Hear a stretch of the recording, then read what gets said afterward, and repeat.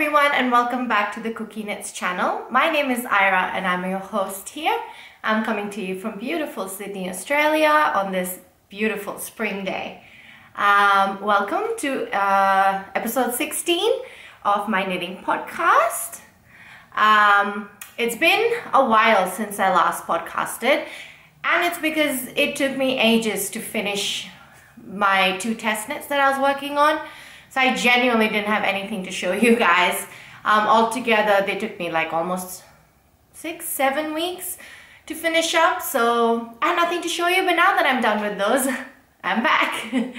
I'm also available on Ravelry and on Instagram as KukieKnits, and I'm quite active on both the forums if you want to follow along with more of my shenanigans. And let's get started. So my first finished object is the one that I'm wearing. This is the Piping Hot Sweater by Lily Kate France, and it is one of the test knits that I was doing, which is out and available now. So I have knit this in, let me show you what it looks like first. So it's a bit of a comfortable fit with this beautiful fun piping detail on this like modified saddle shoulder, and the piping detail goes down the front as well as down the back. Is there any elegant way to show that? And the piping detail continues onto the cuff, but it stops before the ribbing on the bottom. So I knit this in the mustard color is Bendigo Woolen Mills Rustic 8 ply, which is now again discontinued. It was a regular line, I guess it was a limited edition line, and then it came back in for a little bit. I picked this up when I went to Bendigo Sheep and Wool Festival, which I have a vlog of on my channel if you want to watch. And they had a few balls left of it in the shop when I went in, so I picked up 4, and I think I used, I don't think I broke into the 4th ball, so I think I used like 2 and a bit in the colorway Mustard. And the pink is Fibre Art Shed. They're 100% New Zealand Corriedale in the colorway Pink Galah. And I decided to go with the shade because I wanted like some warm toned cozy sweater vibes for when it gets cold, which is not now. And I like the similar depth and intensity of color in the pink and the mustard, so where I still get a little bit of a fun pop, but not so much that it distracts from like, oh, what is that?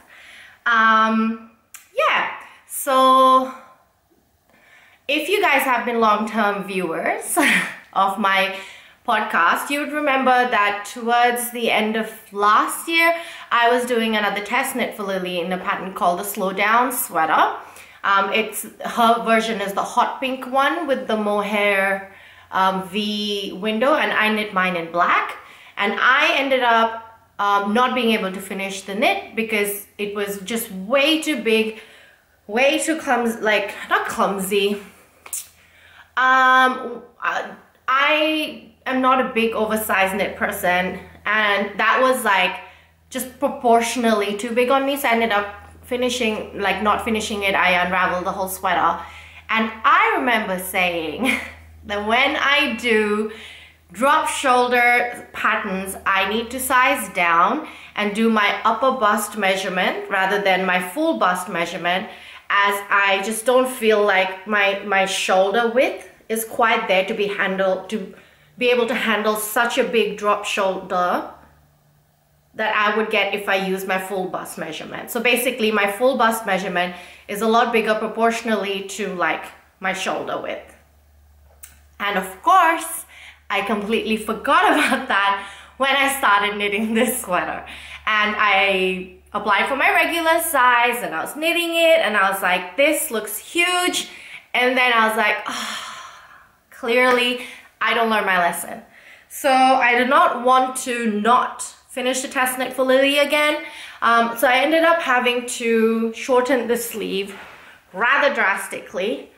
She says in the pattern to try it on as you go, and I was trying it on till halfway, and she actually says to finish the cuff at a length that feels a little bit awkward, which for me was about here. so that when it blocks, because it's got this drop shoulder construction, like it will relax a lot in this one, which will add the little bit extra length that you need. And I hadn't even finished all the decreases and my sleeve was already here by the time I tried it on again. So when she says in the pattern, try it on regularly, try it on regularly. I ended up having to pull back, do a rather drastic decrease, like I had to decrease the number of rows in between the decreases. Take a shot every time I say the word decrease. I had to do a rather drastic decrease rate in the bottom half of the decreases, but it fits really, really well now. It's still quite oversized, which I think it looks okay proportionally, but I'm just not used to it. But I wanted it for a warm cozy sweater, and it fully gives me like the warm cozy enveloping vibes. I love Bendigo Woolen Mills Rustic. It's one of my favorite lines that they did. It's probably one of my favorite yarns in general, based for proximity availability to me, the quality of it, and the non-superwash, and how I enjoy how it wears and how I enjoy knitting it, because Bendigo is very economical, and of course they don't sell this anymore. Anyways, this is the Piping Hot Sweater by Lily Kate France, and the next time you guys see me knitting a drop shoulder, please remind me to use my upper bust circumference, because I feel like if it was just a size smaller, it would look so cute. For me, in my opinion. I still like this, but I'm just imagining like the perfect fit I wanted, and it would have definitely been a size smaller, like I was telling myself last year, and I don't remember. Yeah. Anywho's, Piping Hot Sweater by Lily Kate France. And then my next finished object is the other test knit I was knitting, which is the Nela by Marzena Kolaczek. Kolaczek? I'm not quite sure how to say it, but I'll put all the names on the screen. And this was the main test knit that took me a longer time than I estimated to finish. Let's see, I knit this in Juniper Moon Farms Patagonia, which is their organic merino in sport weight and 5-ply in the colorway Icicle, and I bought it from Sunspun Yarns in Melbourne. I also recently got the chance to visit Sunspun with one of my friends, Jenny, because I got to visit Melbourne as well as Adelaide. I'll have footage of all of that stuff towards the end of the episode, but it was so beautiful. Like, if that was my local yarn store, it had Knitting for Olive, it had the Vera Marcu, it had Patagonia, Icicle. Oh, it was like, but it's okay. I can always order online, not that I need any more yarn. But what was I talking about? Right, the Nela. So the test knitting process, I personally had no difficulties going through the instructions. As you can imagine, with the number of details on here, let me quickly lean in and show you guys. It's a quite involved knit, especially I think the part that I found a little bit not difficult, but definitely like takes up every brain cell of my very small brain was to do the short rows as well as the raglan increases in pattern, because you're introducing all of these little features into it. So it was definitely like a case of having multiple different pages open, keeping track of 2-3 different things. It doesn't go on for very long, the raglan increases. Part of it, once you start increasing these like little 2x2 ribs, 2x1 ribs, that part is pretty intuitive, so I don't feel like I have to check the pattern every time. But I think being a pattern where every single stitch is a twisted rib, like in between, there's no regular just knit stitches, there's twisted ribbing 2x1, it just took a lot of time. I ended up also having to buy another skein of yarn when I was in Sunspun because I ran out and it wasn't quite the length I had wanted. It was a completely different dye lot, but it actually matched quite well. Like, you can't really tell, which is great. I ended up adding about 4 centimeters to this sleeve, whereas I had to shorten the sleeve on the other one. So I don't know if I have long or short arms or just drop shoulders is not it for me. I had to add 4 centimeters, and Marzena used Quince & Co. Chickadee for her sample, and she said that she got a lot of length in it when she blocked it. So she was actually recommending people to do a pre-block. I did not actually get time to do that. I ended up making the body maybe a couple of centimeters shorter than the pattern said, and it blocked out just enough. I'm actually really happy with the length of it, because it's the perfect length to wear out, or if you just want to do a little French tuck, as Tan would say. And I am so proud of myself for being able to finish this garment. Again, not difficulty wise, I usually tend to, when I'm doing fully involved knits like this, I tend to, if you've been watching my podcast, like my poetry pullover by Sari Nordland, or my scratch stillet that I knit for my husband, I tend to leave it for months at a time and come back to it when I'm in the mood. So not being able to put this down kind of killed me a little bit. I think I should not take on any fully involved test knits that need a fully completed garment. Like, I know Sari Nordland's test knits, she sometimes asks for the yoke and a sleeve. Like, that's about how much I can do before I run out of energy. But I am super proud that I managed to do this involved knit with different like charts. It's not charted in the way that it shows. Like, it's just got the little individual charts, which is a thing I said last year that I had issues with, being able to follow multiple charts, but I was okay with it. I feel like I'm getting better at reading more complex patterns, keeping track of multiple things, and I'm very proud that I finished it, and I'm so happy with it. It is so beautiful. I love the yarn.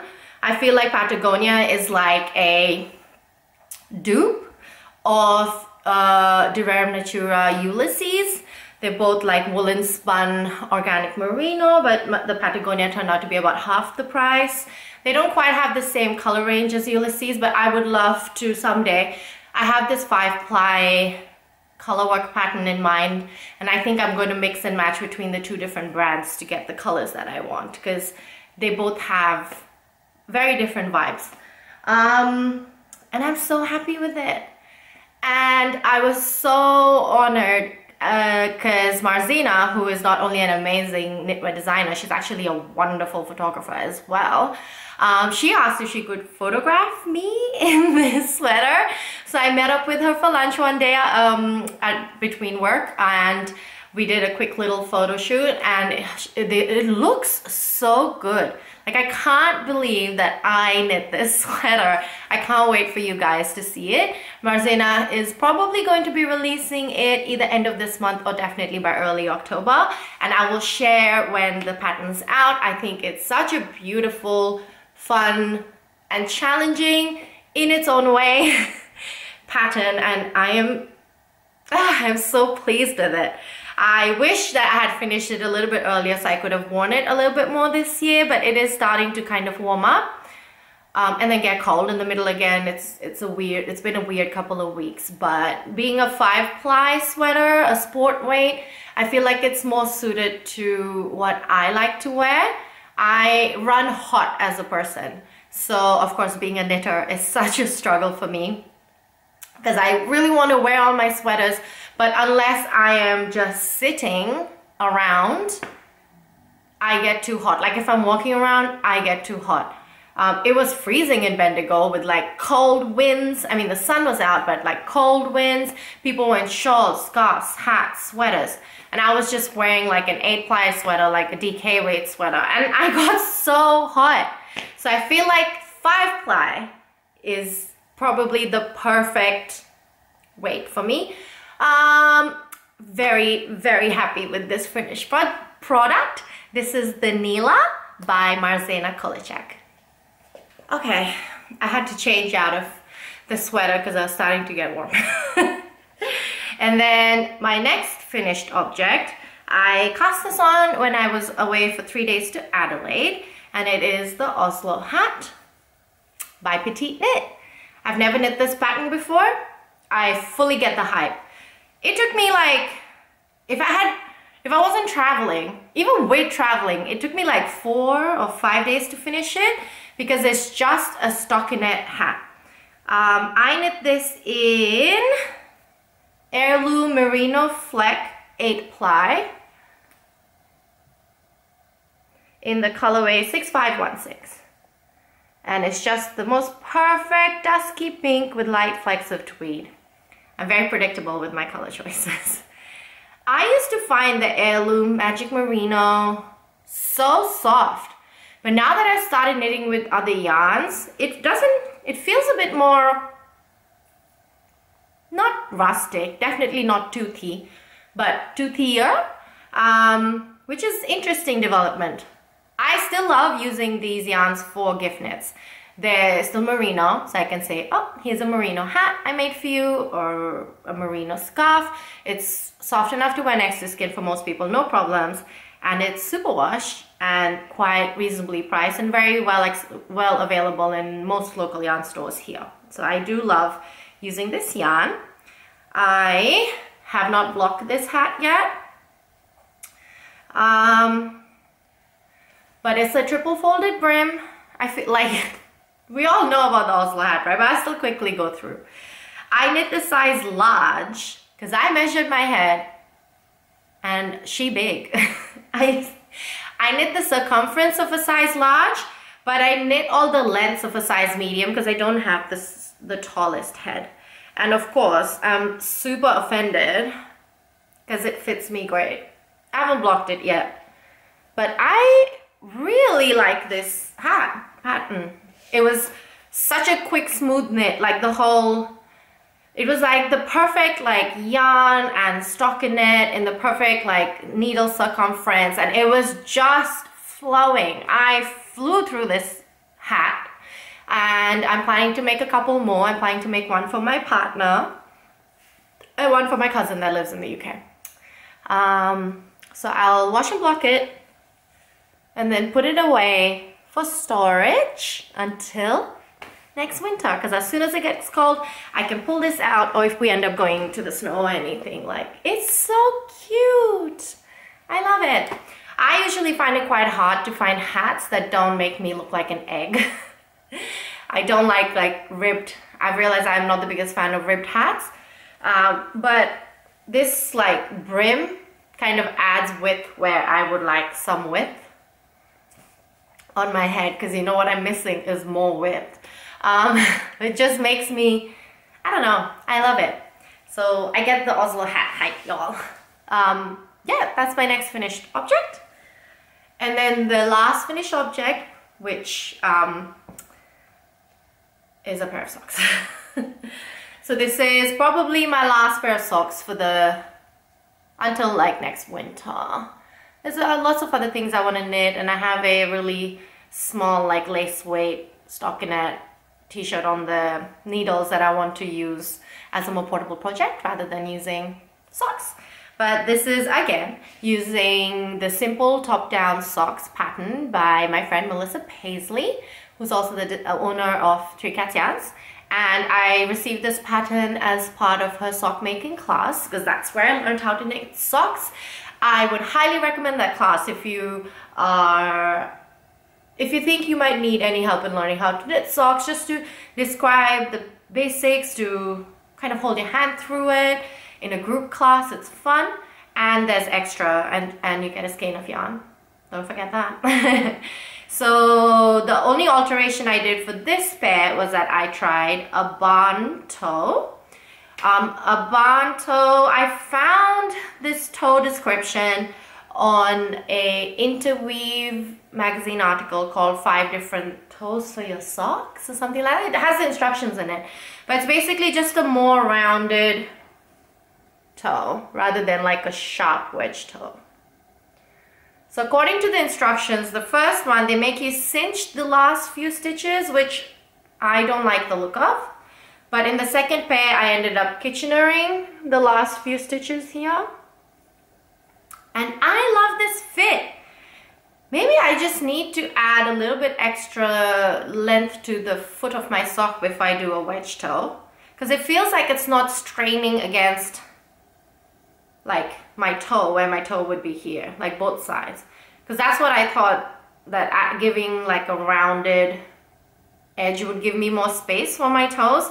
But this toe is also longer. It's a bit longer than the standard wedge toe, and I still do the length of my foot to the same length that I was doing with the wedge toe. So it's, yeah, I'll figure it out next winter. And the yarn, forgot about the yarn. This is Western Yorkshire Spinners yarn in the colorway English Rose. I just love it. It reminds me of those like strawberry and cream lollies, and I really like the feel of the yarn as well. Like, I really like how it feels. I am definitely more of a, that's not surprising because I'm the same with other yarns, definitely more of a commercial yarn person, aren't I? I really like how like sturdy and like firm, not firm, just like how strong the commercial yarn feels. I do like knitting with 75% marine, like superwash merino, 25% nylon, because it sort of has that more strong, not dense, I don't know what the word I'm looking for is, fabric feel. I find that the 80-20, the 80% merino, 20% bases, I find them almost too soft for socks. Like, I want a hard wearing, that's the word I'm looking for. It feels hard wearing. I want more of a hard wearing sock. I like the Western Yorkshire Spinners. I like the Regia Tweed. That one's definitely more rustic as well. Like, I can feel it more on my foot than I can feel this one. But they all feel very hard working, everyday socks. Yeah. That's my last finished object. Now moving on to my works in progress. After doing the Nela, which is a rather involved knit, I am not at all in the mood to do any sort of intense knitting. I'm planning to do the MCal. I'll talk about it later. Because if you watched my last episode, I said I wasn't going to do the MCal. Anyways, so I re-picked up my work in progress that had been left for a little bit.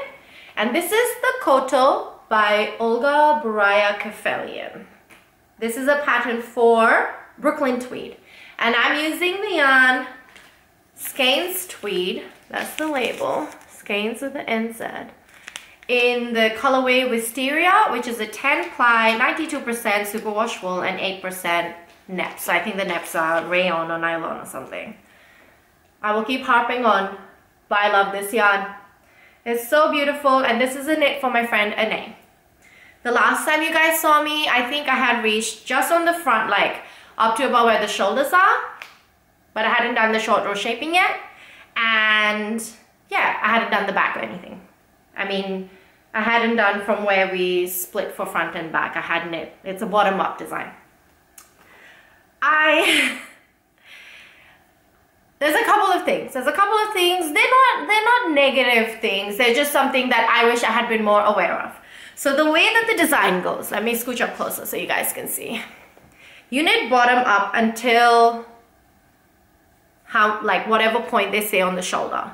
And then you do short rows back and forth to shape the shoulder here as well as here. It's short rows on both sides. And then you stop. And the row that you stop on, there's no instruction saying stop on this row. So you just stop wherever the short rows ended up stopping. I think it says to like finish on either the wrong side or the right side before you start the short rows. And then you split the yarn into two, one for the right neck, and you continue this like sort of short row shaping here, and then one for the left. And then you do the same for the back, and then you 3 needle bind the shoulders together, and then you pick up yarn for you pick up the collar, and then you start with a purl stitch. So this stitch pattern is a 3 rows of knitting, 1 row of purl. and it's called an articulated rib in this pattern. I, by all good luck, hopes and prayers by the knitting gods, happen to line the front exactly right. Like this is where I picked up the collar, and then the first row in the collar is a purl. So as you can see, that lines up perfectly. That's where I ended up stopping and picking up, which is great because it looks seamless. It did not happen on the back because I didn't realize that that's where this pattern was going. So in the back, I have 2 purl rows together. Ask me if it's driving me nuts. It's driving me crazy. It's just the back. It's a short little bit. It's not even for me. My friend has long hair. She says she doesn't care. But I'm actually planning to knit this for myself again. And now I'm going to have to do some math to figure out how I can not have that happen. So this pattern was originally like released quite a few years ago, and then it's been reworked. So it's part of the Brooklyn Tweed revival. And in the old pictures, like the old sample pictures from the first time it came around, this doesn't line up. It actually doesn't look too bad if you've got 1 or even 2 rows of the ribbing in the middle of the 2 purl ridges. Like it kind of still looks intentional, like the collar will stand up. It looks different in 3D. I understand that. I just hate that the 2 purl rows are right next to each other. That's doing me in. So in the old pictures, it doesn't line up in the front or the back. But I did notice in the sample for the revival, it lined up perfectly in the front and the back.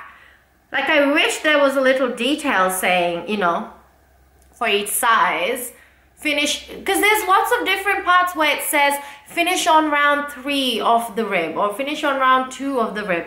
I wish like there would have been some detail to be like, knit the front to this length, finish on this round, so that then you do calculate the short rows and it would end up with, because obviously it's possible, either the designer or who the sample knitter is has managed to do both the front and the back in the renewed, reworked piece. So I guess that's my rant. When I knit my own pattern, I'm going to have to figure it out, because I cannot, like, if the front had the 2 ribs together, I would have undone the whole thing. Like it's such a graphic design, you know, like it would not have looked good with the 2 ribs together. Like imagine if this was the front. I'm probably overreacting. All of you will be like, who cares? I care. Okay, so that's a future IRA problem that I'm gonna have to do some calculations. I thought I was about to run out of yarn because just this collar, it's like a double folded down collar. It tells you to whip stitch the collar down, but I ended up just picking up a purl bump and knitting it together and casting off as I went, which makes it a little bit easier. One time I whip stitched my collar down, I could barely get my head through it, so I'm a little bit burnt by it. And then the sleeves are knit bottom up because it has this little, like, it has the same folded down detail on the rib, but just obviously a lot smaller rows than in the collar. And this is done with a provisional cast on, and then you knit a few rounds and then you fold it together. And it's done the same thing on the sleeves, but I wasn't sure if I was going to run out of yarn for the sleeves. The sleeves are knit bottom up, starting with that provisional cast on, and then to whatever length it says with how many ever decreases, and then you seam it on. So in a very un-Ira-like move, I am altering the pattern. Who am I? I am knitting it. It's the easiest alteration too, but you know, I don't like doing it. I don't like having to think. I am doing the sleeve top down.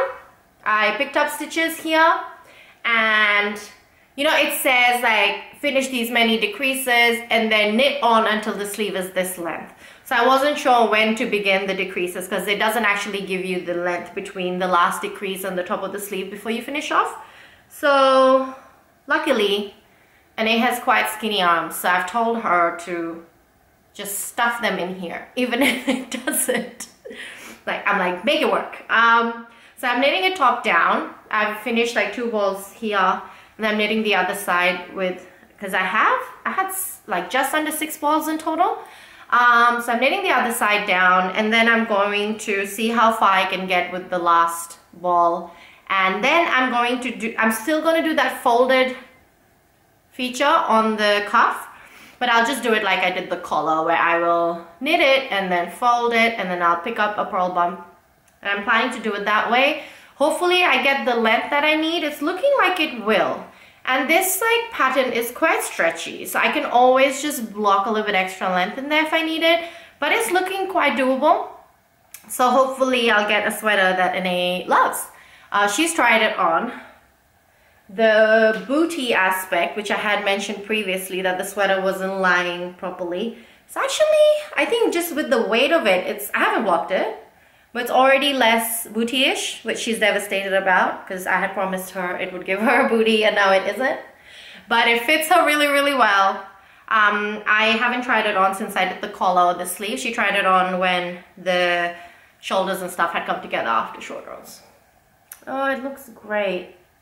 Beautiful sweater. I am planning to buy some Vera Marcu Gilead, which is worsted weight, 10 ply, woolen spun yarn, just like the recommended yarn for Brooklyn Tweed is. I don't know what the name of the yarn is. It Shelter? I think Shelter's 4 ply. Not sure, but their yarns are woolen spun. And I had told Ine that it might lie differently on her, because this is a very architectural design, and the way the pattern pictures, the way it falls on the body, it has a lot of structure to it. And I think most of the part of that is because of the yarn choice. So I told her it might lie differently, but she's happy with it either way, she said. So that's the Koto by Olga Buraya-Kefelian. Hopefully I'll be done with this by the time I see you guys next time. And then my other how do I say work in project? I'm either saying work in progress or I'm saying working project, and they both confuse me. So my next whip, we'll just go with whip, is a test knit. And I'm testing this pattern called the Micol for Vera. And this pattern is, I just started knitting it. I've gone this far. So it starts off with the provisional cast on in the middle of the chest, and then the lace sleeves are knit this way, and then you pick up and you knit it down this way. I am using Knit Picks gloss fingering in the colorway Plume. It's just the most stunning color, and this yarn is provided for yarn support for the test knit. So I'll put in the yarn provided ad thing. It's not an ad, I'm not getting paid for it. And the yarn was provided to Vera, who gave it to me, because she's might work with Knit Picks to release it. So she's gonna have a sample done in Knit Picks yarn. I got to pick the color. So I picked this color because I one time modeled for Vera's Wattle Wrap that she also knit out of Knit Picks yarn, and it was this exact shade. And I cannot tell you how beautiful I found it, especially on me. I was obsessed. You'll see a theme coming up because I have another this colorway coming up. But this is Plume. So I'm not gonna lie, I have very low motivation to work on this knit at the moment. It kind of looks like I'm knitting pomegranates. Like, I'm not mad at it, you know? Because I just came off of the Nela and I just want to knit something a bit more free-flowing. But I'm working on it. Luckily, the lace repeat is really, really short. It's like 40-something stitches. It's quite intuitive. At the moment, it's symmetrical, but it'll become not symmetrical once the sleeves start up. So I'm just knitting on it a bit as I go every day. I'm sure the motivation will come back. I tend to yo-yo between the type of knitting I want to do. This is the Micol in Knit Picks gloss fingering. Gloss is a wool and silk blend yarn, and it's so soft and it's so beautiful. It's definitely so soft, and it's a bit splitty when I'm doing the cables without the cable needle. It's also on a 2.75 millimeter, so it's like already a tiny needle that I'm trying to shove in there. But nothing unmanageable. I just have to basically like look down as I'm doing it, being like, oh, you catching all of the yarn, Ira? Because I tend to knit rather mindlessly. Micol by my friend Vera in Knit Picks, gloss fingering the colorway Plume. So those are the only two works in progress whips that I have going on. Coming up next, I'm going to go through some of the acquisitions I got recently, and I'm also going to talk about what I'm planning to make with those things. So it'll be sort of a combined acquisitions and future plans. So if you watched my Bendigo Woolen Mills vlog, you would have met Elena, who is the podcaster and amazing person behind Simple Knit Co. I am shamelessly confident to say that she's probably my favorite knit podcaster to watch. Her and Mel Makes Stuff. I love them both. If you watched the latest episode, when we were in Bendigo, when I was at the Woolen Mill shop, I saw this colorway of their new yarn called Prism. I know, gorgeous. And Elena just happened to buy it. And I had already got a few things from Bendigo, and I was like, okay, I don't need to also buy this there. I'll just buy it later when I get home. So I had told Elena, oh my God, I'm gonna buy it as soon as I get home. So fast forward a few weeks, I watch her podcast. She's showing this yarn off, and she goes, if you watch Ira's also bought this yarn. And I had completely forgotten about it. So I was like, oh my God, thank you for the reminder. Thank you, Elena, Enabler Extraordinaire. And I go to look at this yarn online, and it's not there. Like, the shade is not there. The rest of the Prism lines are there. This colorway is not there. It's not even in the out of stock section. And I was like, excuse me, I need to get this yarn. So I said, oh, I'll just ring them the next day, because sometimes the Bendigo website might have a glitch. Like, it's not even in the out of stock shades. Like, I know it exists. People have it. It should be there. And the next day I go to the Bendigo website to look up the phone number, and I look and it's back. So I bought 3 balls of this. It's so beautiful. It's like this orangey and pink long color changing yarn. So the Prism is 8 ply, DK weight, 100% pure wool from, it says machine washable. And I think the only difference between this and Bloom was that Bloom was hand washed. So I think this is just the machine washable version of it. I didn't even care. I wanted this color. I'm thinking of making like a zipper sweater. Light, like the DK weight version. So let's see. Or I'm tossing up between options. I'm not sure, but I know it needs to be perfect. Thanks for the reminder, Elena. I bought some. And then the next thing I bought was these 2 skeins of this yarn from Glenheavenknits, who is a Sydney-based hand dyer.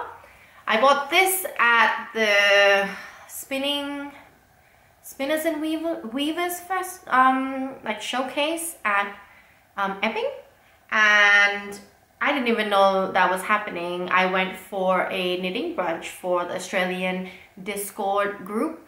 And then turns out people were going to this yarn show, and I was like, oh, I'll go. And I found this yarn in the discount bin, and it's 4 ply Bellevue Park superfine Australian Merino. So Bellevue Park is a different yarn producer, I think, and they make 4 ply. I mean, I'm not sure, they might have other ones, but they make super soft, non-superwash Australian Merino yarns. So I think this is overdyed by Glenheavenknits, and the shade is called Blushing Coral, and it's just the most soft yarn. I am planning to use this with the 2 other skeins that I have in my stash already to make a shawl for my bonus mom. She loves all of my shawls. She loves all of my MCALs. I'm like, you can't have my MCALs. She's not asking for it. But she loves all my shawls. And she's always like, oh, those are my colors. And then the next shawl will be like a completely different color scheme. And she'll be like, those are my colors. I was like, I get it, mommy. You just want a shawl. So I showed her the yarns and I got her to pick a pattern. She's picked a shawl pattern by Melanie Berg, which I haven't knit a shawl pattern by Melanie Berg before. And I will probably cast it on maybe after the MCAL. I'll see what my mood is like, because I can't imagine wanting to make 2 shawls back to back when I barely make 2 shawls in a year. So, but you know, I don't have to give it to her for this winter. She lives in Nepal, so it's going into winter, and I don't know. I'll see how it goes. If I manage to get into the mood and knit it and send it like maybe in December, she'll still get a couple of months use out of it. Beautiful, soft yarn. I'm gonna have to send her washing instructions. And then, coming to the MCAL, which I have mentioned already multiple times. I have always loved people's yarns when they did the past 2 MCALs that I've done. I did the shawlography and I did twists and turns. And I loved people who did like really low contrast, like neutral shawl, like just all beiges or grays. And I remember like every single year I was like, oh, I gotta get a neutral, lowish contrast shawl, like a gradient, even though it says 5 different, you know, colors, like contrasting colors. I always wanted, and I was like, I'm gonna make a gradient shawl this year, neutrals. And then came up to when, like 6 weeks ago, my last podcast, because I felt like my test knits were taking so much time and I had so many things I wanted to make, so many things out of my Make 9 I haven't even thought of, and the year's just gone past, probably because we got the house and we did a bit of renovation. Like, I was busy. And I was like, no, I'm not going to do the MCAL this year. It takes my whole month, and then it goes into busy period at work, and I just don't have the headspace to do complicated stuff. So October might be the last I have to do, especially the marine woolen sweater that I want to do.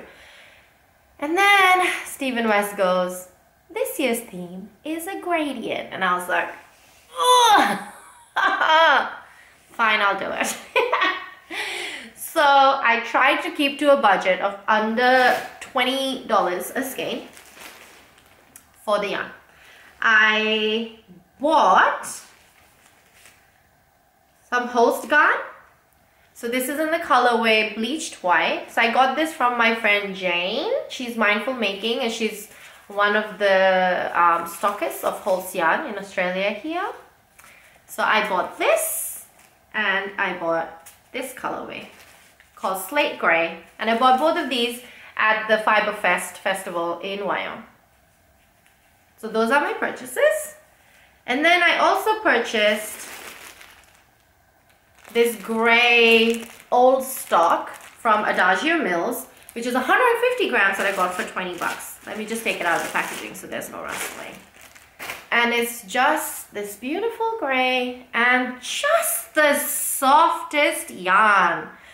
One of my friends, Vera, the designer of the Micol, she currently has a shawl in testing that she used Adagio yarn for. And I was, oh, the yarn's beautiful. And then I'm using my leftover colorway Almond of Holst yarn from Knitting My Botanical Yoke Pullover, which is the sweater I'm wearing in my first ever episode of my podcast. So I pulled this out from stash to make my gradient for the shawl. So we need 4 colors. So I don't know if this has enough contrast for the shawl, but like I said, I'm happy with the low contrast. This, then the light gray, and then the dark gray. So that's going to be my MCAL colorway. Oh my god, how do people handle this? Anyways, I'm excited now. It's going to be hopefully fun and not as tedious as last year's was. Last year's was, when I was getting through it, like, of course I was like, this is tedious as heck, but I didn't realize how much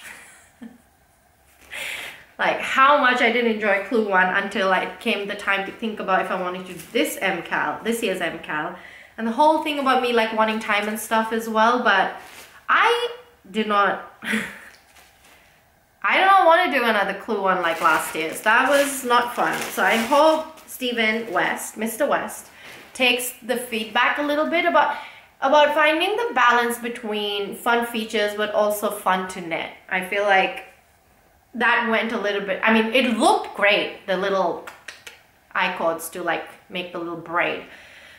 Oh, but it took a long time. And then my next acquisition, I don't know how I got so lucky.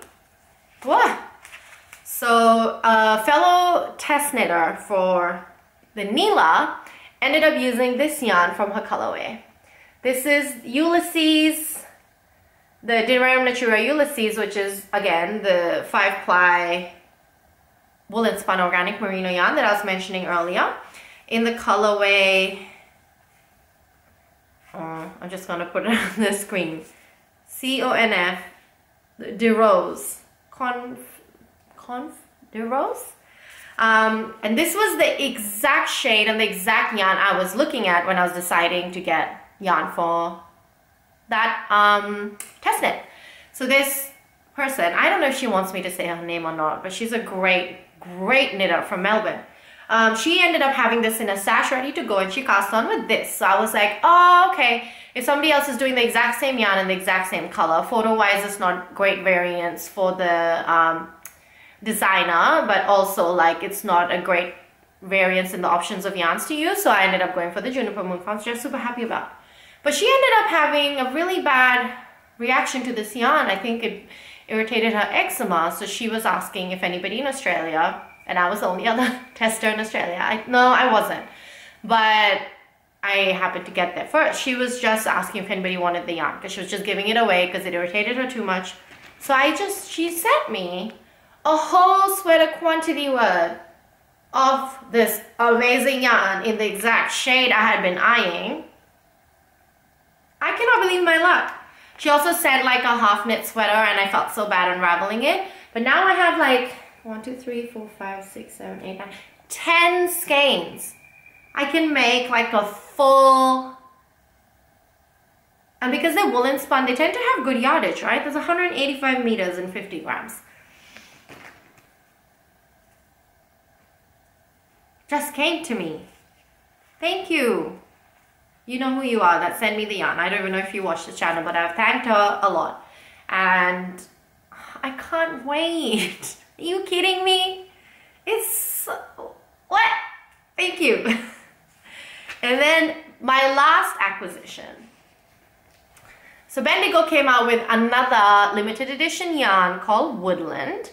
It's 83%, that's so specific, 83% wool, 10% bamboo, 4% mohair, and 3% neps.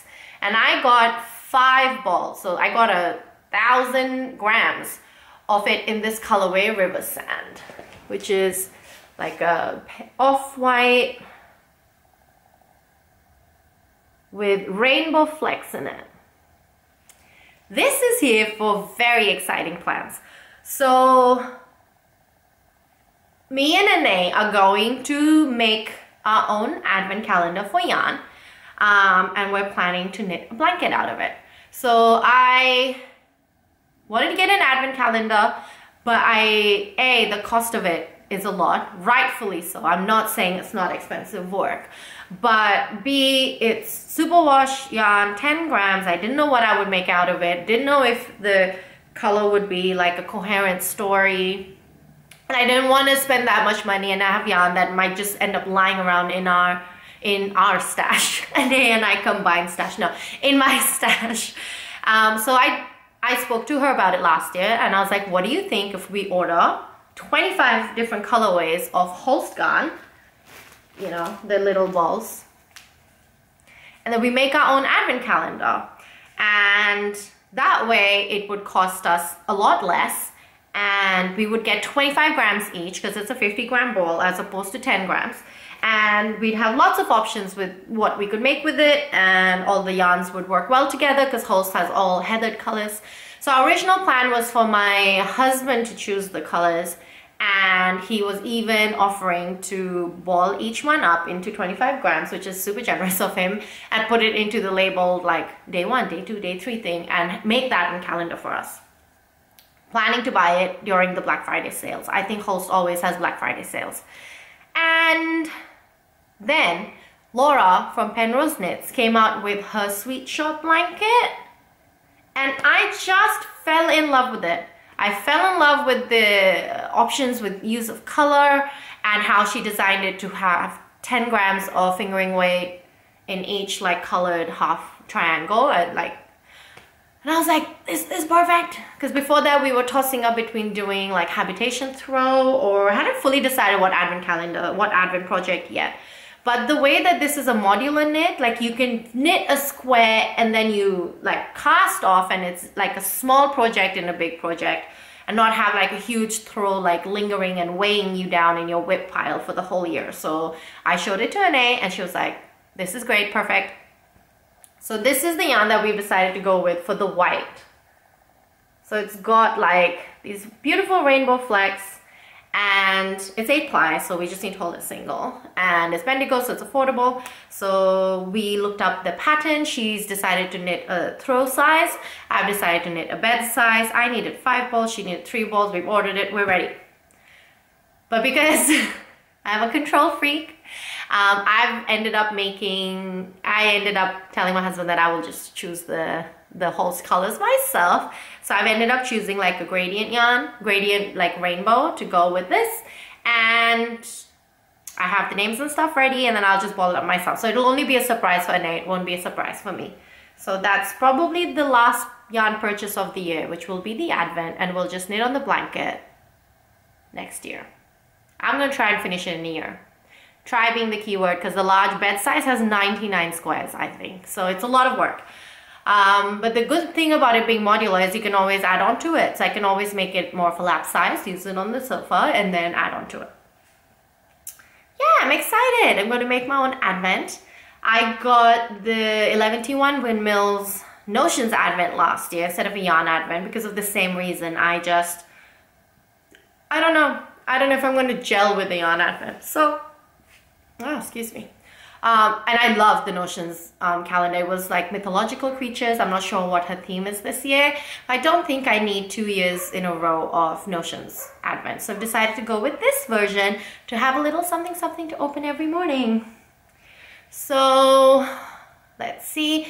I have a little bit of footage coming up because I went to Melbourne. I went to Adelaide and just did a few more fun stuff. This has already been a busy month, September.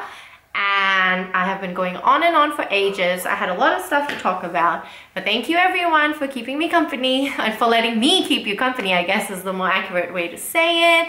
Hope you guys are all happy and getting knitting done and looking forward to either the winter, cozy weather, or the warmer weather for us in Australia.